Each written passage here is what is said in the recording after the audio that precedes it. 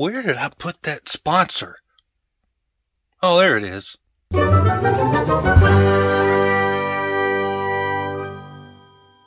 Hey, what's going on, everybody? Welcome back to the channel. Kato again with another third-party Transformers review. Today I'm going to take a look at Magic Square's Legend Scale MSB07a. It's their take on a Legend Scale Sideswipe figure. They released one very early on. This is a recolor, their metallic version with a new head sculpt. I missed out completely on the old one, so I was excited to get this one. I want to apologize. I've changed my format of reviewing lately where I open up with me in front of the camera, but honestly I've been a little under the weather lately, so we're going old school for this one. Real quick, I want to say a thank you to all my channel members whose names you see scrolling up on the side here. If you're interested in becoming a channel member, click the join button below the video or the join link in the description. Let's take a look at the box.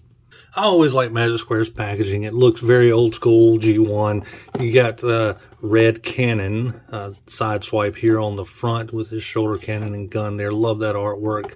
You've got Magic Square on the side, alt mode on this side. Nothing major here except for some more artwork on the back and stats here. I like their nod to the old school boxes by doing that. Very cool. Inside the box you get the instructions. Really simple transformation, but a little frustrating. I'll go over it here in the review, but the instructions do get you through it pretty well. Of course, you get his gun, done really well. Silver paint, actually, and it just slots right into his hand. Nothing real special here, but it looks, man, that focus is terrible. There you go. But it looks good.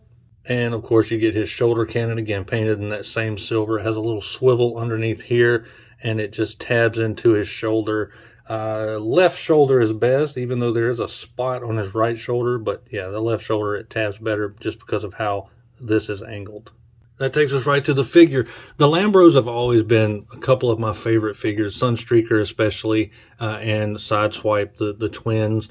I really am a huge fan of Sunstreaker. I've mentioned that before on the channel, and just, to me, you can't have one without the other.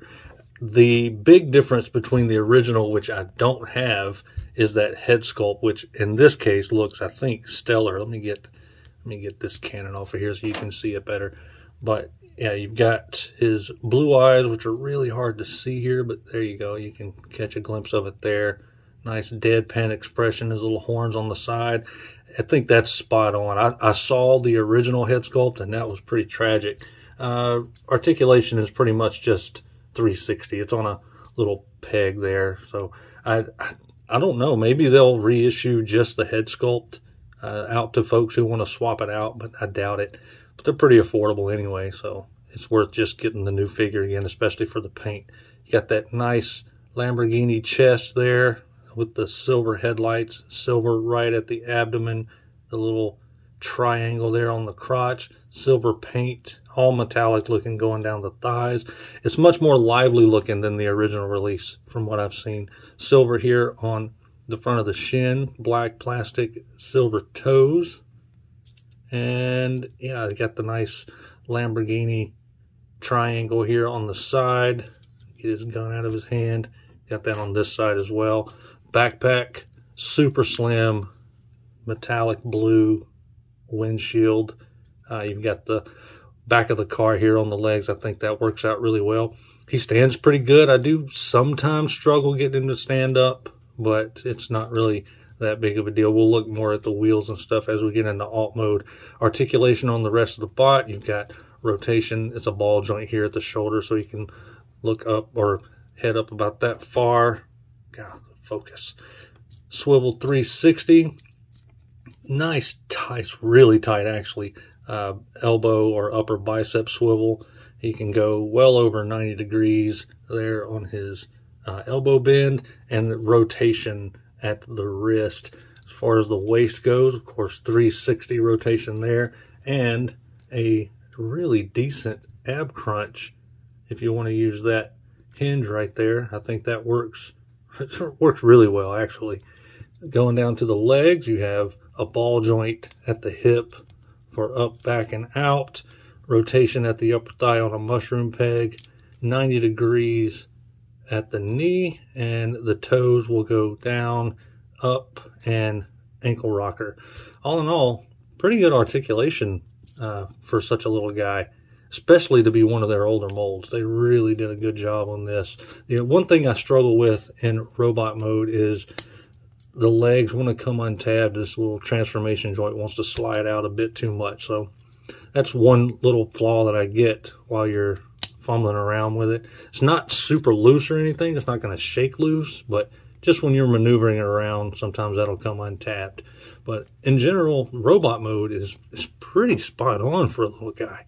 I mean, really looks good. Nice and clean. Not a lot of gaps. Everything's where it's supposed to be. Love the head sculpt. Yeah, pretty perfect little Legend Sideswipe.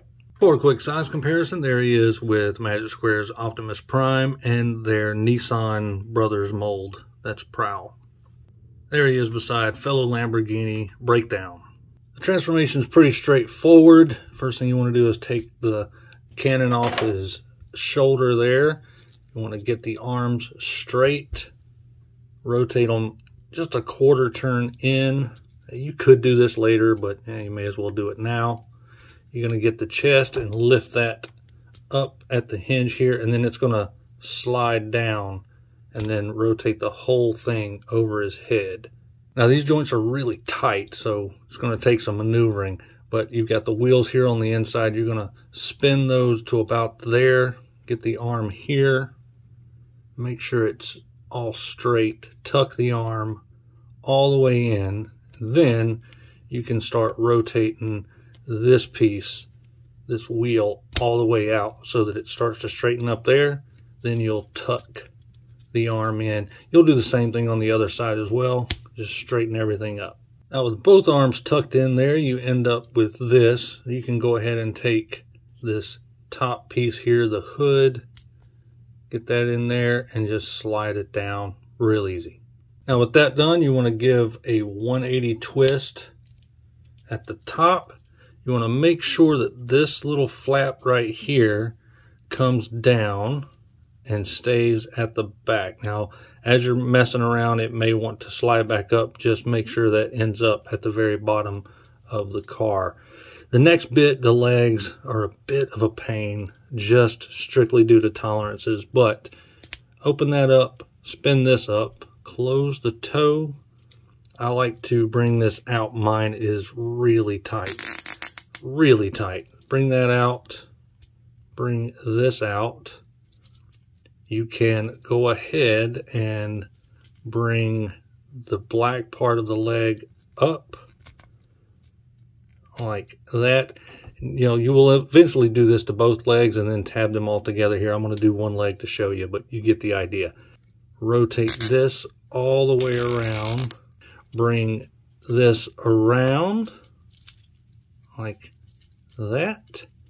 Now, the tricky part is getting this part here and this tab here around the same time. I like to angle it a bit like that and then slide that in right there. You've got the spoiler that you will bring here and tab that in. Eventually you'll do the same thing to this leg and tab that spoiler in as well. And once both legs are tabbed in up there, you end up with a pretty spectacular Lamborghini alt mode. Despite some tolerance issues, it's a pretty fun transformation, and I can imagine it being a lot easier on the original mold with the plastic that Magic Square used to use. But this, I mean, it looks like a little Hot Wheels car. Rolling on this can be a bit of a bear because there's not a lot of traction, but you can see it rolls well enough. You've got the nice Lamborghini triangle there. I really do like how this ends up. You can see the back of it with a little bit of exhaust tips here for that dual exhaust.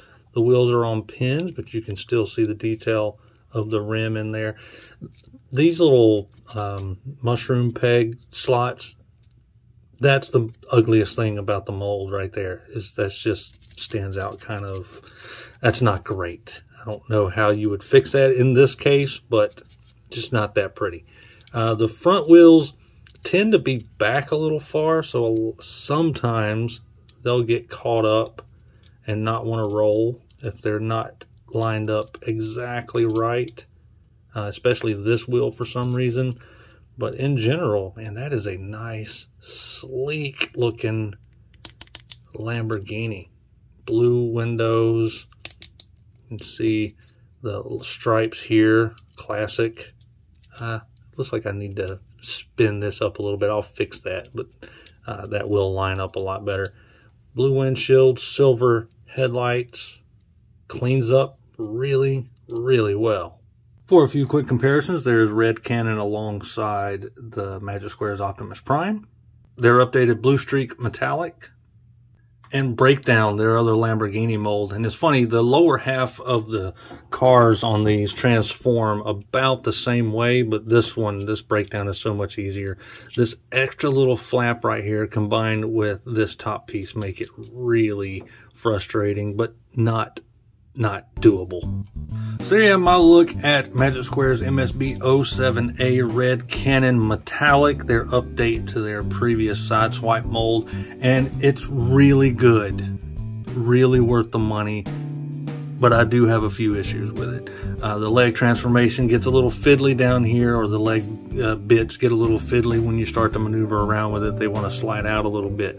I think the biggest thing is tolerances. So not enough tolerance, then combined with the foot transformation, where at least on my copy is stiff as a board, that I really need to put something in there to loosen that up a little bit, because it feels like I'm going to snap something when I rotate that around. And the tolerance is in transformation of putting the side piece, the little side skirt piece, and tabbing that in at the same time can get a bit tricky. More than once, on more than one occasion, the actual hip joint and the lower body came disconnected. Fine, it snaps right back in. It's almost like they were planning this for the Stunticons, the way this separates. But yeah, it unsnapped, and I just did the transformation in 2 parts. That happened more times than I can count. But paint-wise, beautiful. The transformation could be more fun, but the head sculpt is great. The accessories are perfect. The paint looks good. Yeah, it's overall, it's well worth the money. But just know there's some frustration involved in that, but it's all very doable. Guys, thanks so much for hanging out with me. I really do appreciate it. If you made it this far and haven't subscribed to the channel yet, hit that subscribe button, smash that like button, share this out there with your friends. Until next time, this is Kato signing out. See you around like a donut. Oh, I'm zoomed in too far.